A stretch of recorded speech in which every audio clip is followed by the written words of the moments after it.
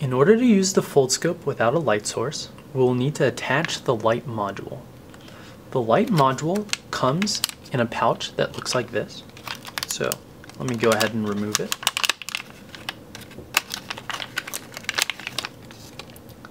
It consists of a battery connected to a PCB board with an LED.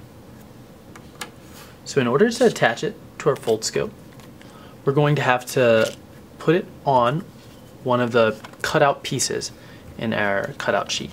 So the piece is right here, and I already cut it out. So let's take a closer look at it. When you punch out all the holes, it has 3 holes, 2 on the right and 1 on the left here. So the first step is to peel up these 2 legs closest to the singular hole on the left. So it'll look like this. And we're going to insert the tail of this PCB board into this hole and push it forward until the edges of the PCB board are resting against these 2 feet that we just pulled up. But to get it to stick, we're first going to have to add a piece of double stick tape. So you can use the double stick tape provided on these strips, or you could use your own if you have any. So I'm going to go ahead and use the tape on this roll. So I'm going to cut off a piece, and we're going to place the tape on this side with the T-shaped junction. So we're going to place the tape right there. Be careful not to put the tape over the LED, which is the small yellow bar in the middle of the PCB board. So once you've attached the tape, let's go ahead and do that. I'm going to push the tail through this hole and push it until the feet are stuck, and I'm going to turn it around. So if you aligned it properly, then you should be able to see the LED through this hole in the center. It should be yellow. And because I see the LED, I know that it's aligned. And this edge of the PCB board should be flush with the edge of this piece of this cutout. So I'm going to push it and align it, and then press it down so that it sticks. Okay. So once it's stuck, now let's prepare the Foldscope. So let's look at the back of it. So we have these 2 flaps, and at the intersection of, or at the crease of this flap, you see a hole here. It's hard for me to, let me see if I can focus in on it. You can see a hole here as well as a hole here. Now that's where this tab and this tab are going to fit. So, okay. And then there are also tabs here and here. They're the further tabs. There's closer ones as well. So we're also going to want to peel up these further tabs so that they're sticking up. Let's go ahead and put this in here and this in here. And then we're going to pull these tabs over the light module piece.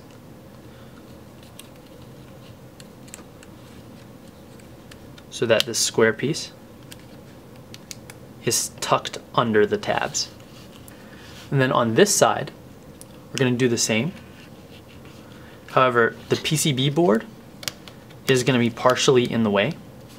So we want the tab to be in between the PCB board and the paper support under it. So it might take you a few tries. Then you want to get the tab tucked under there. And what this will do is it'll force the alignment of the light module with the lens. And that'll give you a nice, clean, bright image that won't have a dark rim around it. So you can turn the LED on and off using this switch, and you should be able to see a light come on the other side.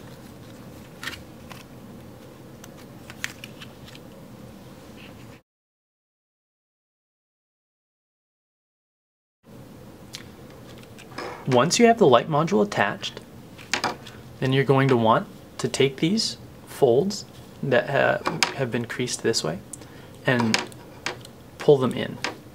This will also help force alignment. If ever you're having an alignment issue, it's most likely because these haven't been folded in and aren't properly holding the light module. Another accessory that we're providing is something called a condenser lens. Because the LED is so bright and it's possible for it to become misaligned, sometimes a condenser lens can help normalize the light and prevent misalignment. So that's what this piece is here. It should have two pockets, one without a bead and one with a bead. So both of them are important, so don't throw either away, but we do need to separate them. So you can take a scissors and cut between them through the hole in between them. So you should have two pieces that are the same size and are identical, except for one has a lens and one does not have a lens. So we're going to keep the one with the lens, and it's going to go in between the light module and the stage. So we're going to have to remove the light module to install it. And before you put the light module back on, we see this hole right here. And we're going to take our lens and insert it through the hole. And you should feel it click into place, and it should just stay there due to a force fit. And then you can put the light module back on. So put these through the tabs and slip the light module under these two tabs, and then tuck these in. And there we go. Now we have a light module installed with the condenser lens.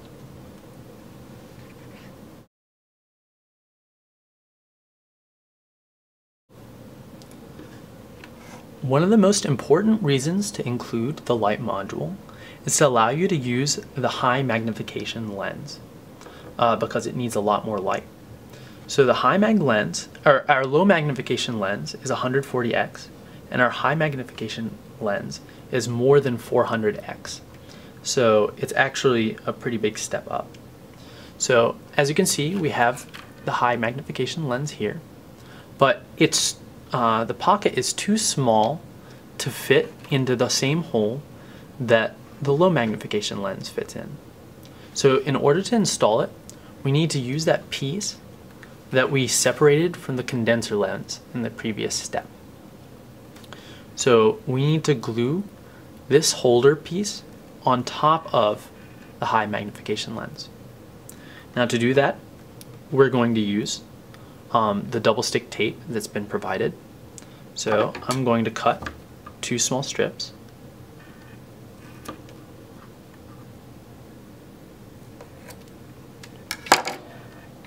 Okay. And we're going to want to place this on the plastic around the high mag lens so that we can attach the holder.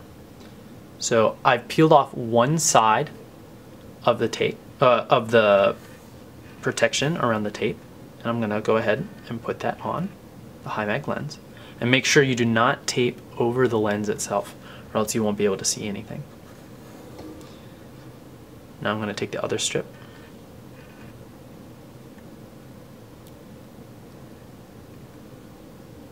Okay.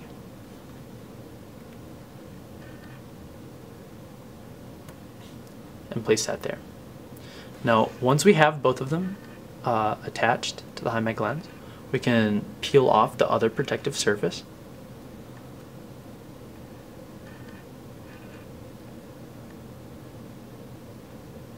It's a little bit difficult.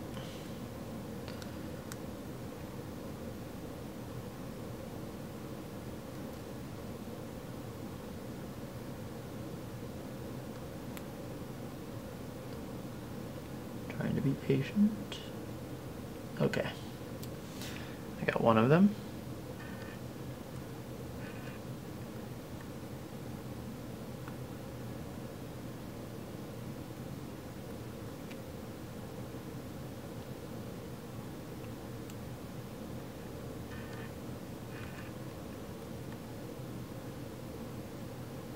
Actually, you know what? I'm going to use tweezers to help me out with this.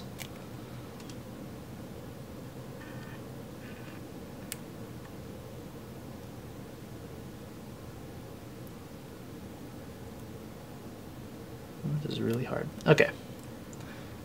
So I've taken the protective surfaces off, and you can see the tape. It's kind of glossy. And now we're going to tape it to this holder. Now, you'll know that if they're aligned, if the two registration holes at the top align with the two registration holes on the high mag lens. So we're going to put them together and visually align those two holes. And when they're aligned, we're going to press down. And now we know that the lens is in the center of the hole for this.